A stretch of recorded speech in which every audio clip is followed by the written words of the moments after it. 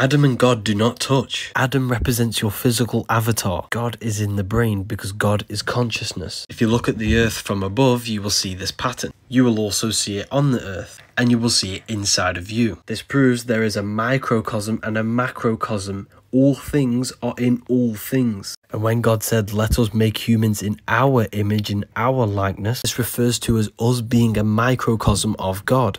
Your external physical world is generated from your invisible mind. The phone, the buildings, the cars that you have were manifested from pictures within the invisible mind. You are a creator. You are a microcosm of the macrocosm. Humans possess an advanced consciousness which can take something non-physical and manifest it into a physical reality. Your invisible self is God. But you think you are the body, which is Adam, the lower self. The early Christian artwork depict God is in the brain. Heaven is upwards, which is the head. It's the top of the body. The earth represents heart. This is the midpoint between good and evil. And your heel is hell. We need to kill the lower nature of ourself and live off the higher parts of the body. When you do something wrong, you can feel it inside of you. But invisible intelligence is always guiding you, and all you have to do is reach out to God, to touch God, the invisible intelligence, and become the higher self.